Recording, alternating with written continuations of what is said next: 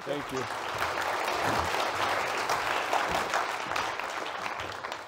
Today I'm going to tell you 3 stories. The first one takes place on the Bering Sea. I think I'm going to need 2 hands for these stories. It's an area called Bristol Bay with huge lakes and rivers that are 1-2 kilometers wide at their mouth. And it supports a run of wild salmon. About 60 million fish return every year. Now, as you know, salmon return to the rivers in which they were born. So nobody fishes for salmon in the middle of the North Pacific. We fish for them in and around the mouths of the rivers. So in order to regulate this fishery, biologists have sort of drawn an area, an enclosure, we call it a box, around the river. So pretend I'm standing in the middle of the Igigik River, huge river, looking at the Bering Sea. There's a line, the west line, then there's a south line that hits the beach here, and a north line. Okay? You can fish inside the box, you can't fish outside. Second thing you probably know about salmon is they tend to swim with the tides, not against them, the ebbs and the floods. So when millions of these salmon flood up into the Bristol Bay, those that are heading for the Igigik River will then ebb down across that north line. Just pour into this box. So you figured out probably the most popular strategy of fishing in Igigik, that is, put your net on the north line, right? Then you have an unimpeded flow of fish into your net. Sounds easy. It's not quite as easy as it sounds. There are about 500-600 other boats that have exactly that same plan. And secondly, not only are the water and the fish moving across this line, this north line, you find it with GPS, it's sort of a digital line, everything else is, your boat is, your net is, all the other 600 boats and their nets are. So by the time full speed, you're laying out a 100-fathom net, a 300-meter long net. Full speed, you're laying that out, takes you maybe 3-4 minutes. By the time you've got that laid out, of course, you've drifted way, way, way off that north line. Everything is just flying in on the ebb into this box in the Igigik River. Unfortunately, the other fishermen aren't waiting 3 or 4 minutes for you to get your net out so they can set their net out, right? They're not waiting at all. There's a boat here, and another one, and another one, and another one, and another one. You're standing on a deck, and you're like, there it is. So 10 meters behind you, they're laying out hundreds of nets, right? Hundreds, like some weird swimming pool, just moving into the box. And you're picking fish as fast as you can. You don't even wait to get the net back on board. It's 2/3 on board. You haul the rest back, and you're charging back for the line. Clean it while you're on the way. Full throttle. You don't go around nets. We're going over nets. Pull it out of gear. There's the net. Back into gear. Back to the north line. Jog and set it out again. It's crazy. I've never seen anything like it in my life. This picture is actually fuzzy because it's true. This one is taken from some video that my buddy Kyle shot. Thank you, Kyle. Of us when we were fishing together up in Bristol Bay. So that means old video like this. We took the clearest screenshot we could get. So it looks like that. It looks like a war zone. It looks like that, but about 1 million times more. And think 3-dimension, 5 senses. So anyway, I told this story to one of my daughters a couple weeks ago, and she asked the smart question, how do any survive? How can you have a fishery there? And I said, actually, they survive. Actually, it's booming. Actually, we have a record every year. She said, how is that possible? I said, there's a principle of management here. Optimize the future. Ensure the future, and then you maximize the present. So it's very high level. How does it look concretely in Bristol Bay? There are about 160 pages of regulations. I'm not going to run you through it right now, but the most obvious one is managing fishing time. So when a salmon swims safely upriver so it can reproduce, it is considered to have escaped. So, and this fishery is managed not for over-escapement or under-escapement, but for optimal escapement. Beginning of the season, middle of June, late June, we're given a couple hours to fish. Maybe we're not even given an ebb. A little bit of slack tide, some flood. And as the daily returns come in, and there are people counting fish, 1, 2, 75. As the daily returns come in, as we're getting our escapement, we get more and more and more fishing time. So, and by the end, by July 7th, 10th, we'll get 3 or 4 days in a row. Middle of July, they'll open the thing up, maybe. So We want to take the rest. We've reached the optimal escapement, and now it's about, not only now, but every day, it's also about maximizing the present. So, secure the future. Priority one is clearly getting the escapement. No escapement, no fishing. But they're not ignoring the incentives of maximizing the present. And one of the things that's done, interestingly, as a side effect, is it's led to investments in quality. So, refrigeration, different ways of protecting the caught fish, maximize the price that we get. So it's led as a side effect to a move away from quantity, just get as much as you can at the cheapest cost possible, to making investments that only pay off in the future, investments in quality. So it's an interesting lesson in sustainability that we can take out of Bristol Bay fishing. So take a second, let that soak in. Optimize the future, and then maximize the present. Go for it in the present. But you can't take too long because I got another story to tell you. This is togiak, and this is herring. Herring is not a salmon. That means it's a different fish, different fishery. So salmon is, comes back, heads more or less directly to the river in which it was born. Herring are a different thing. They hang out in the North Pacific. They decide it's time to come in. They come up and warm themselves up on the water right on the beaches of Togiak Bay, and then they do their reproduction and let billions of eggs go. The males do their thing, and then they head back out to the North Pacific for a couple years. So Togiak Bay, so that's what the herring do. So you can't catch them in the mouths of the river like the salmon. Togiak Bay is enormous. I have a feeling I've spent weeks or months of my life circling Togiak Bay. It can easily take you 45 minutes to fly from one area of it to the other. So unsurprisingly, fishing boats have partnered with pilots. The pilots can cover that area quickly, spot the fish depending on the weather and the wind conditions. You can see the herring pretty well from the air. They can spot the fish and communicate where they are to the boats, right? Put the boats on them. These kind of partnerships. We call these pilots herring spotters. Last time I fished, and that's how I worked in Togiak. Last time I worked in Togiak, I fished in Togiak as a herring spotter. The fleet took, a little over 200 boats, took 15,000 tons in 10 minutes. So 15,000 tons in 10 minutes. So you're right, 15,000 tons, that sounds like a hell of a lot of fish. 10 minutes, that sounds like a real short time. Right. So you got 200 plus boats.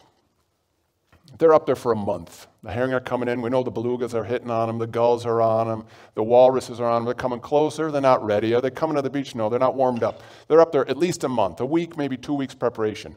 200 boats, 5 large guys on each boat. They're eating. They're burning diesel. They're working through. They're wearing out their gear. Mom, put it on pause right now for a second, because you also got 50 or 60 airplanes up there. They're burning aviation gas. It's very expensive. They're putting time on their engines. They're wearing out their equipment. And by the way, you may not know, nobody gets paid to fish. Nobody gets paid to fish. You get paid to catch. You don't catch, you don't get paid. Boats don't get paid unless they catch fish. Pilots don't get paid unless their boats catch fish. You see where this is going?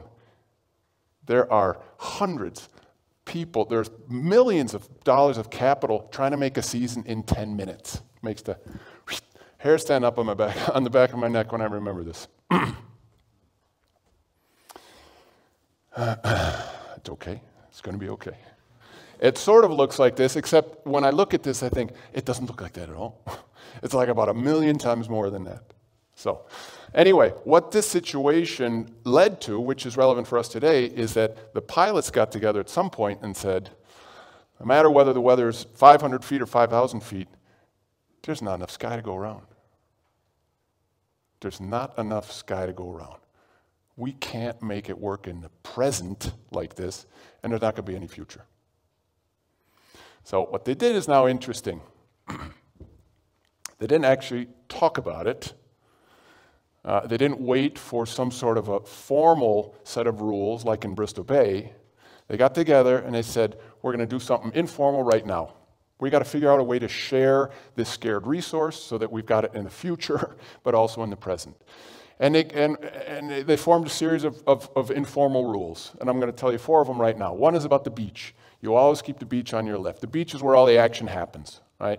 So the beach is always on your left. This is the beach. You're flying this way. You're flying this way. Only left turns. Only circling to the left. We're trying to bring some sort of order into the chaos. So you know, when you're like 50 feet behind another airplane and you're looking at the fish in the water, somehow you know it won't turn to the right. Always 2 people in a plane. It's safer in a plane. And hold your altitude during this 10 minutes, during the half hour before it, during the 2 hours before it. Hold your damn altitude. None of this sort of diving down to check out how your boat is doing, how the catch looks. So from the situation of there's not enough sky to go around to a way of sharing that, which makes sense in the present and in the future. Small group, informal, actually doing rather than talking about it. So that was that fishing was in the past. I live in Switzerland now. I'm married to a gorgeous Italian woman. I have 2 kids. I'm taking these experiences, lessons from these experiences and others, and I'm actually helping firms plan sustainably for the future. So my focus the last 3 years, as you read in the bio, has been with the SBB, where I've been tracking transportation and mobility trends here in Switzerland. So the third story then is about transportation mobility. Let's start with people. Statistically, in the last 20 years here in Switzerland, I need to introduce this picture also. This is Switzerland, as you see. This is when my wife came home one day and couldn't get in the door, right? So,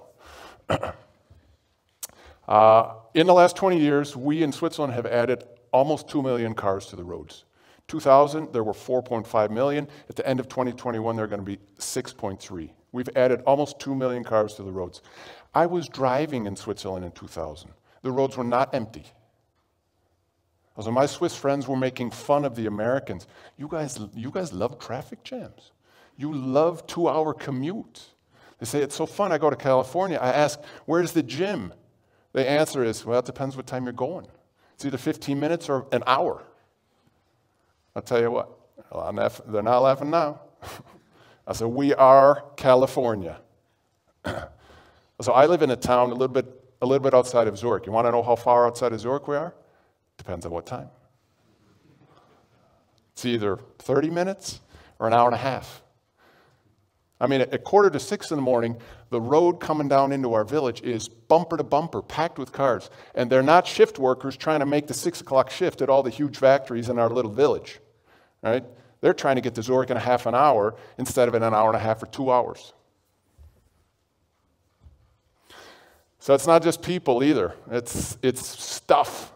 It's the last mile logistics. It's delivery. I mean, home office has been a revelation for me. I look out my window. I feel like I could write a book on logistics in Switzerland. So I see everybody. I see everybody 2 times a day. DHL, the Post, you name them, they're there. And I live on a street, a side street. You know, speed limit is 30. So I'm not on a big street. I see everyone. I see vans that say, you can rent me on the van. The first time I saw one, I thought, someone's moving. I wonder if they're moving nearby. And then like the 5th time I saw one, and a guy from DHL hopped out of it, I said, nobody's moving, Tom, okay? I mean, this is exploding so fast that the fleet, they can't handle, you know, they can't handle it with their own fleets. They're delivering stuff out of vans that say, you can rent me. I visited a friend in Zurich a couple weeks ago who lives in an apartment. And the entryway to the apartment looks like a warehouse. I mean, you can't get in. And we've got business models now. Next day delivery, this day delivery. You know, Zalando, where you order 10 pounds of stuff and immediately send 9 pounds back. I mean, it's out of control.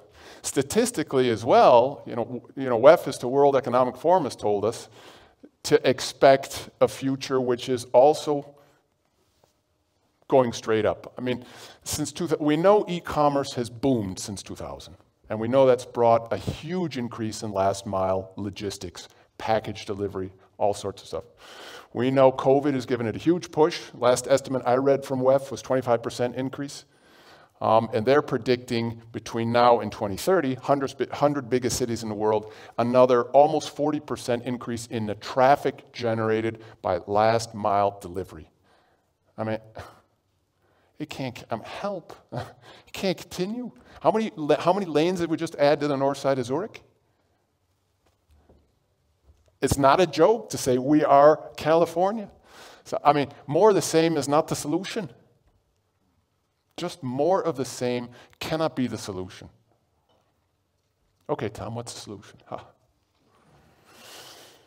Here, as you know now, I think we can take some lessons from the Bering Sea. We can take some lessons in sustainability from these fisheries. So the first one is, from Togiak, these herring spotters, it starts with recognizing or admitting there's not enough sky to go around. So you can substitute sky for a whole bunch of different things, but we don't get permanent solutions until we realize, hey, no matter how good the weather is, under no conditions, there's not enough sky to go around. Lesson 2 that I take from Bristol Bay is this: designing interventions based on this principle. First, priority 1 is clearly we've got to have a future. We've got to ensure the future. We've got to optimize for the future. But priority 2, that's not sufficient. Priority 2 is to maximize the present. We need incentives also in the present. And when we do that, we could expect, just like in Bristol Bay, other interesting side effects, interesting positive ones, like these sort of investments in quality rather than sort of a race to the cheapest way to get the most possible today. So, and the third lesson I think we can take from these examples, from both of them, is about doing. It's about small groups. So it's about less UN-level Glasgow talking. I mean, the herring spotters didn't wait for somebody to solve it for them, right? It's about local, informal, small groups. The larger the group, the more free riders you get, the harder it is to get consensus that there's not enough sky to go around in the first place. So this is a third lesson I think we can take, is start small. Do small. There's certainly plenty of people willing to talk on the big level. Do small. That's not even correct English. So, every salmon fishery in the world is attracted by the success of Bristol Bay. Every herring fishery in the world is attracted by the success of Togiak. So instead of begging, trying to convince people to sacrifice, so let the small, local, small group success, let the attractiveness of these successes inspire other people to join us. Thanks for coming out.